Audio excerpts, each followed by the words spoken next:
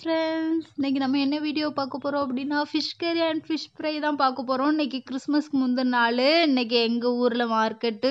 So நம்ம இன்னைக்கு வாழை மீன் குழம்பு அண்ட் வாழை மீன் பொரியல் இதுதான் பார்க்க போகிறோம்.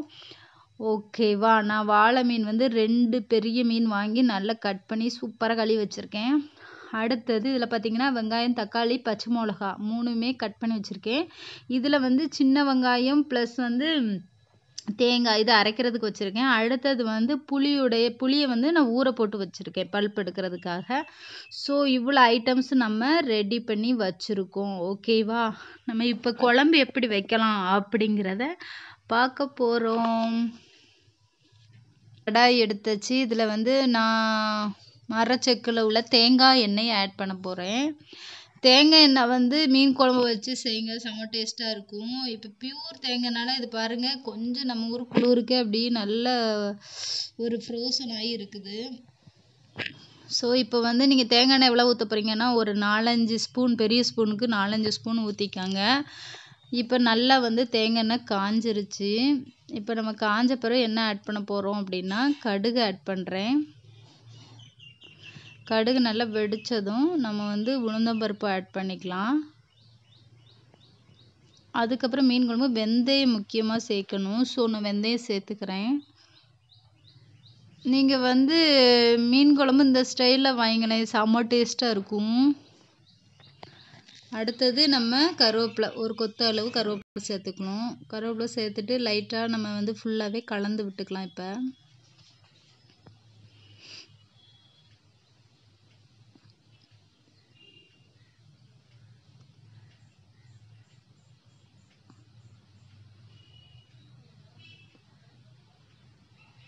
கலந்து விட்டாச்சு. இதில் வந்து நம்ம அடுத்தது என்ன ஆட் பண்ண போகிறோம் அப்படின்னா வெங்காயம் தான் ஆட் பண்ண போகிறோம். சின்ன வெங்காயம் யூஸ் பண்ணுங்கள் மீன் குழம்புக்கு, அப்போ தான் செம்ம டேஸ்ட்டாக இருக்கும். பெரிய வெங்காயம் அந்தளவுக்கு நல்லா இருக்காது. ஸோ நீங்கள் வந்து சின்ன வெங்காயம் ஆட் பண்ணிக்கோங்க. வெங்காயம் கொஞ்சம் வதங்கினோடனே நம்ம வந்து என்ன ஆட் பண்ண போகிறோம் அப்படின்னா பச்சை மிளகாய் ஆட் பண்ணிக்கிறோம். பச்சை மிளகாயை வந்து நல்லா கீறி வச்சுக்கோங்க. மீன் குழம்புக்கு ஒரு 7 பச்சை மிளகாவே சேர்க்கலாம், ஏன்னா அப்போ தான் நல்லா டேஸ்ட்டாக இருக்கும். சின்ன பச்சை மிளகானா 7 சேருங்க, பெருசுனா 4 போதும். சரிங்களா? ஸோ இதையுமே நம்ம நல்லா வதக்கிக்கிறோம். வதக்கின பிறகு நம்ம தக்காளி 2 தக்காளி ஆட் பண்ணிக்கலாம்.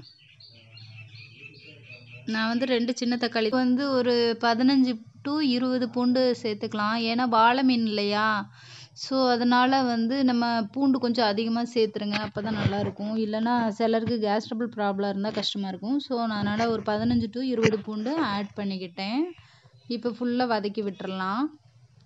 வந்து புளி ஆட் பண்ணியிருக்கேன். புளியை நல்லா கரைச்சிட்டு அந்த பல்ப்பு மட்டும் ஆட் பண்ணி இப்போ தண்ணி ஊற்றியிருக்கேன். தண்ணி ஊற்றி இப்போ கொதி வரட்டும்.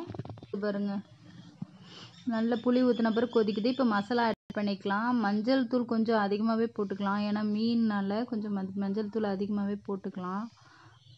நான் குட்டி ஸ்பூனுக்கு 2 ஸ்பூன் அளவு போட்டிருக்கேன். அடுத்தது நம்ம ஆட் பண்ண போகிறது என்ன அப்படின்னா வத்தல் தூள் ஆட் பண்ணுறோம். ப்ளைன் வத்தல் தூள் தான். நான் என்கிட்ட குழம்பு மிளகாய் தூள் அப்படியெல்லாம் கிடையாது. ப்ளைன் வத்தல் தூள் அண்ட் ப்ளைன் மல்லித்தூள் தான் என்கிட்ட இருக்கிறது. ஸோ நான் இப்போ வந்து வத்தல் தூள் வந்து 2 ஸ்பூன் ஆட் பண்ணிக்கிறேன். இல்லை நீங்கள் ஒரு 2.5 ஸ்பூன் அந்த அளவு ஆட் பண்ணிக்காங்க. கொஞ்சம் காரமாக இருந்தால் தான் மீன் குழம்பு நல்லாயிருக்கும். ஸோ 2.5 ஸ்பூன் ஆட் பண்ணியிருக்கேன். அடுத்தது வந்து மல்லித்தூள் ஆட் பண்ணியிருக்கேன். 2 ஸ்பூன் நம்ம மிளகாத்தூள் போட்டோன்னா அதுக்கு நம்ம 4 ஸ்பூன் மல்லித்தூள் போடணும், அதுதான் ரேஷியோ. ஸோ நான் வந்து ஒரு 4 ஸ்பூன் மல்லித்தூள் ஆட் பண்ணிக்கிறேன். ஓகே, 4 ஸ்பூன் போட்டாச்சு. இப்போ நம்ம இதை வந்து நல்லா கலந்து விட்டுக்கலாம்.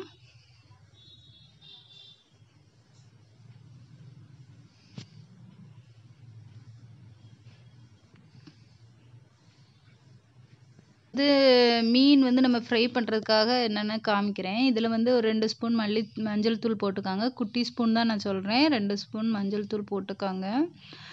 மீன் வந்து ரொம்ப ஃப்ரெஷ்ஷாக இருக்குது பார்த்தீங்களா? நல்ல பிங்க் கலரில் இருக்கா, செம்மையாக இருக்குது. அடுத்தது நம்ம ஆட் பண்ண போகிறது எப்படின்னா வத்தல் தூள் ஆட் பண்ண போகிறோம். வத்தல் தூள் ஒரு 2 ஸ்பூன் போடுங்க.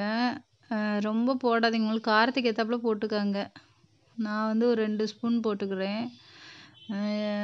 ரொம்ப காரமாக இருந்தாலும் அவ்வளோவா நம்மளுக்கு சாப்பிட்றப்ப நல்லா இருக்காது. ஸோ 2 ஸ்பூன் 2.5 ஸ்பூன் அந்த மாதிரி போட்டுக்கோங்க. உங்களுக்கு எவ்வளோ தேவையோ காரம் அந்த மாதிரி போட்டுக்கோங்க. அடுத்தது நம்ம என்ன ஆட் பண்ண போகிறோம் அப்படின்னா, இஞ்சி பூண்டு பேஸ்ட் ஆட் பண்ண போகிறோம். இஞ்சி பூண்டு பேஸ்ட் என்கிட்ட இல்லை, ஸோ நான் ஃப்ரெஷ்ஷாக அரைச்சி தான் யூஸ் பண்ணுறேன். கம்மியாக யூஸ் பண்ணுங்கள். ரொம்ப இஞ்சி பூண்டு பேஸ்ட் போட்டு அது வித்தியாசமான டேஸ்ட் ஆயிரும். ஸோ கம்மியாக தான் போடணும் மீனுக்கு வந்து. ரொம்ப போட்டிங்கன்னா அது இந்த கறி குழம்பு அந்த ஸ்மெல் அது மாதிரி போயிடும்.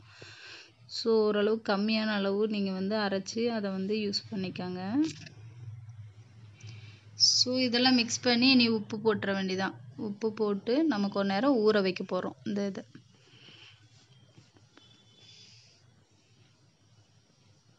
உப்பு வந்து ஒரு 1/2 ஸ்பூன் போட்டுக்கோங்க. 1/2 ஸ்பூன் போட்டுக்கோங்க. இதில் வந்து எவ்வளோ மீன் இருக்குன்னா ஒரு 10 பீஸ் 12 பீஸ் இருக்கும்.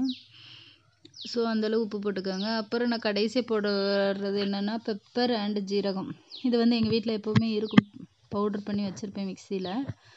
ஸோ அந்த பவுட்ரு போட்டுட்டு இப்போ வந்து நம்ம என்ன செய்கிறோம் அப்படின்னா, நல்லா வந்து இதை நல்லா மிக்ஸ் பண்ணுறோம். மசாலா எல்லாமே ஊறுற மாதிரி. அந்த இஞ்சி பூண்டு பேஸ்ட்டில் தண்ணி இருக்கும் இல்லையா, அதுவே உங்களுக்கு நல்ல ஒரு மசாலாவை கலந்து விடுறப்ப நல்ல டேஸ்ட்டாக இருக்கும். ஸோ இந்த அளவு கலந்து ஒரு 1/2 மணி நேரம் மட்டும் நீங்கள் ஊற வச்சுருங்க. இடையில் பார்த்தீங்க அப்படின்னா நம்ம குழம்பு ஏற்கனவே மசாலாலாம் போட்டு வச்சோம் இல்லையா, அதில் வந்து நான் அந்த சின்ன வெங்காயமும் தேங்காயும் அரைச்சி மிக்சியில் அரைச்சி உள்ளே ஆட் பண்ணியிருக்கேன். இந்த சின்ன வெங்காயம் தேங்காய் அரைச்சோம் இல்லையா, இதில் ஜீரகம் கொஞ்சம் ஆட் பண்ணிக்கலாம். எனக்கு அந்த ஜீரகத்துடைய டேஸ்ட் பிடிக்காது. அதனால் நான் வந்து வெறும் சின்ன வெங்காயம் அண்ட் தேங்காய் இது ரெண்டையும் பேஸ்ட் பண்ணி அரைச்சி உள்ள குழம்புல ஆட் பண்ணியாச்சு.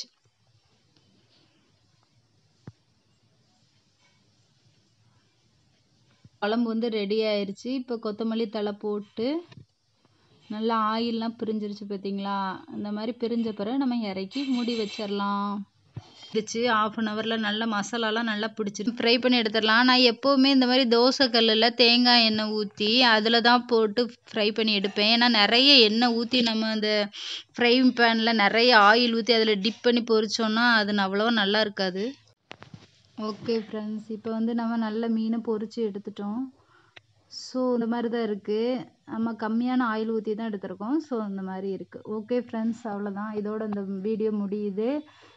மறக்காமல் என் வீடியோவை சப்ஸ்கிரைப் பண்ண மறந்துடாதீங்க ஃப்ரெண்ட்ஸ். Bye, see you.